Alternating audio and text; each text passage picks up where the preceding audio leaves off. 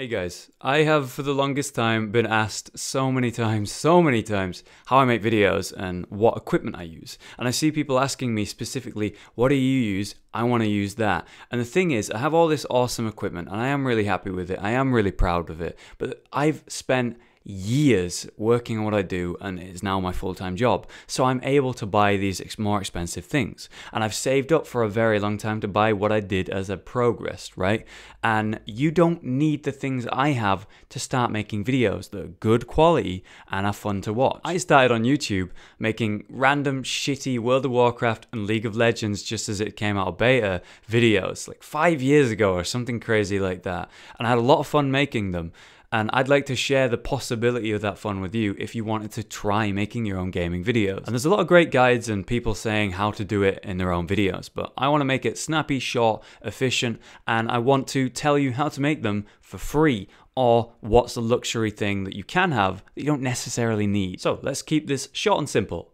I am using a Blue Yeti microphone to record my voice. You don't need one of those. It is a great USB podcast mic. It has a great sound. It's fairly cheap for what it does. I do think it's a great microphone. But the thing is, you don't need it. You could easily just use a headset microphone like I did for a long time. These can be a lot cheaper than buying a specific microphone, or hell, you might just want to buy a specific microphone. At the end of the day, this is something that is not going to be free unless, I don't know, someone just gives you one. But you need one to record your voice. My advice on this topic is that you have a microphone that records your voice and doesn't have horrendous background noise. If you do, people will click off your video. It's irritating to listen to. It's not something I want to listen to. It's not something you want to listen to. So have a microphone that doesn't have horrendous background noise. It doesn't need to be some crazy, amazing headset mic like a Sennheiser like I used to use. It doesn't have to be an amazing Blue Yeti mic. It just needs to be able to record your voice without a crazy amount of background noise that's really distracting or annoying. Okay, so it's great that you have something to record your voice with that hopefully doesn't have background noise,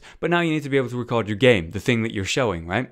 And to record your screen or your game, you're going to need some sort of recording software. For the longest time, I used Fraps, which is not free, but here's some great programs that are free and one that I currently use. If you have an NVIDIA graphics card, you can use a program called Shadowplay. It is very good. It is completely free if you have one of these graphics cards. They just provide it. You use the GE Force Experience or whatever faff name the launcher's called, and then you open Shadowplay through that. It's very basic, I admit. You can't really change what you can and can't do there too much. You have some very basic options, but it gets the job done. And it does manage to record in 1080p, 60 FPS if you want it to. You can do a lot lower than that. And the great thing about Shadowplay is the fact that it doesn't take a huge amount of space on your hard drive. The video files aren't going to be huge. There is a small loss of quality because of that, but mostly it's unnoticeable. So I really recommend Shadowplay. It is something I use. Now, not everyone has the NVIDIA graphics card, right? So what are you going to use if you don't have that? OBS is a great alternative. It's open broadcast software. A lot of people use this to stream, but you can actually record video on it, and a lot of people did. I used it for a little while. So what I recommend with that is it's a bit more complex. It is 100% free. Anyone can use it, irrelevant of what graphics card you have, but it's a bit more complex. There are tons of YouTube tutorial videos out there that I would recommend you check out for how to record using OBS or how to stream if you're interested in that.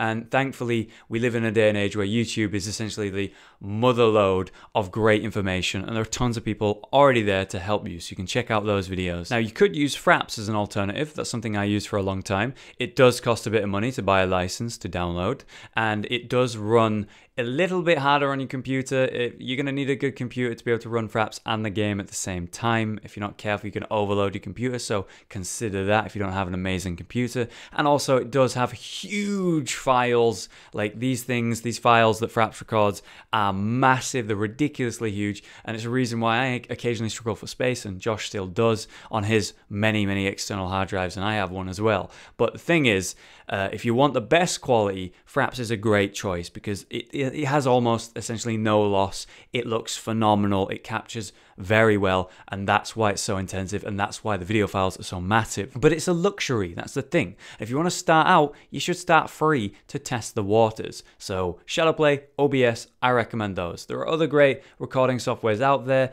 but these are the ones that I recommend. Okay, so now you got the visuals of the game. You're going to need a way to record your own voice. Now you might think, well, why not I just record my voice using Shadowplay or OBS or Fraps? Well, you can do that, and all the audio audio will be on the same level. And you might find yourself at one point going, hang on, the game sounds a bit too loud and my mic's too quiet, or vice versa. And you can't manipulate these files separately in the editing. Well, that's why I do what I do. I record all of my audio from a microphone on a program called Audacity. It's 100% free. It's phenomenal. I've used it since I started YouTube.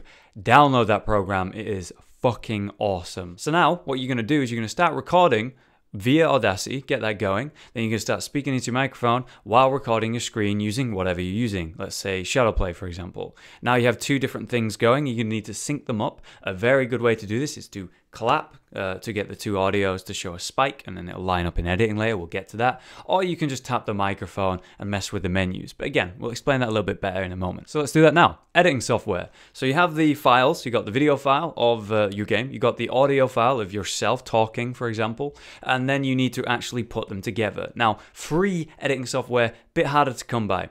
You have Windows Movie Maker and you have the Mac stuff, the Apple stuff like iMovie, right? And these things are a little bit different. Windows Movie Maker is pretty bare bones and basic, pretty crap. And then you have iMovie, which is apparently pretty good. Now, disclaimer, I've never had a Mac. I've never used a Mac to edit. I have friends that I trust their opinion, and I know that they say it's very good and it's very easy to use. And that's a great benefit for someone who's using a Mac, for example, to make videos. But I've never had one. So I used Windows Movie Maker for a long time when I started out, and it's very bare bones. There's almost nothing to it, and it's really easy to understand. That's the beauty of this thing. Because it's free, you can just download it and try it, right? And then the fact that it is so simple means that there's no crazy complex stuff. You're not overwhelmed. You just put your video file in there, you put your audio file in there, you line them up, and you're good to go, right? Now, you can't do a lot of things that I wish you could in there, but it's a good way to start. You know, it might be a bit awkward, but because it's free, it's worth trying and using. There might be other great editing software out there, but personally, I use Windows Movie Maker, and then I went to Sony Vegas. Now, Sony Vegas, you do have to buy a license to download it, and there are many different ones. Some are way more expensive, some aren't so expensive. I think I spent like £70 on mine, which is like $110, $120, which is fairly expensive for editing software if you're starting out especially, right? But ultimately, you just need something to put your video files into and then line them up and edit them a little bit. You don't need to do anything too complex to start out. So let's talk about how to edit something. It's really simple. You just drag your video file in, you drag your audio file in, and then let's do the audio thing I was talking about where you sync up the audio. So since we've got two audio files here, we have the gameplay and then the audio of your microphone. You need to sync them up. Best way to do that, and the way I do it, is just tap your microphone, and you want to open and close a menu at the same time. So you've got something to like reference when you're doing it in game. So what I do in many games is press escape, it brings up a menu, I press escape, it closes the menu. So what I do is I tap my microphone when I hit escape, and I tap it a second time. Then I just line it up like that where it syncs in the audio. It's really easy to understand when you're looking at it. Explaining it feels a little bit weird, but you can do this in any game. Even ones where escape doesn't open a menu, you find an alternative. Like in Dark Souls, for example, I would open the gesture menu and then go right, left, left while tapping my microphone as I do that, and then I am able to link it up in the visual audio of editing later. Now you've got your audio and your visual like linked up, and now they're grouped together. You're just going to go ahead and get rid of all the faff in your video, like dead air and empty space, for example. From there, you can edit it more. Let's not get too complicated here. And once you've got your video that you're happy with, you just need to render it. Rendering takes all this new stuff that you've got here in these files and puts them into one file, like squeezes them together, and then that's the file you upload to YouTube. Rendering can work differently in many different programs, but I'm keeping it vague because we might be using a lot of different ones here depending on who you are and what you've got. But usually the options like make a movie or render your video, and you can choose what quality you want to do it in to suit whatever you can. My advice on this one is try not to upload in less than 720p, but the bare minimum should be 480p. 480p is like acceptable to most people, they'll watch it, whereas lower than that is a bit blurry and gross to look at these days and age. And you can easily achieve 480p on free software and free equipment. But if you have the option, go 720p, 1080p is the dream, right? But you don't need to. And as far as the basics go, that's it. That's how I started. I started recording with Fraps, and I put it in Windows Movie Maker. I made it at least tangibly make sense, right? And then I would render it, then I would upload it, and that's it. Now, all you need to do to start doing this yourself is have the basic equipment to do it, basic programs to do it, and just try it. Now, my main advice, as I said, is you need to start with something that doesn't cost money, because if it's a hobby and it's something you've never done before and you put loads and loads of money into it and then you find out you don't like it, that would be the worst thing ever. So start with things that are very cheap, very free, and yeah, see if you like it. Personally, I had so much fun doing it, and how I started out was making videos for myself and my friends, and a couple random people found the videos and started watching them, and it's a really fun feeling. I started like 5 years ago, and you can start today if you want to. I wish you the best of luck, and I hope this video was interesting, even if maybe you're not interested in making your own videos, just seeing how it works. See you next time, guys. Now, I did bring up the fact that I do use Fraps sometimes. Fraps is phenomenal because I fucking hate you. How am I on Discord right now? You motherfucker, they can't even hear you. Can't even hear you, man. They can't hear you. For fuck's sake. And why does Discord do that sometimes? Really annoying. Fuck you. Oh my god.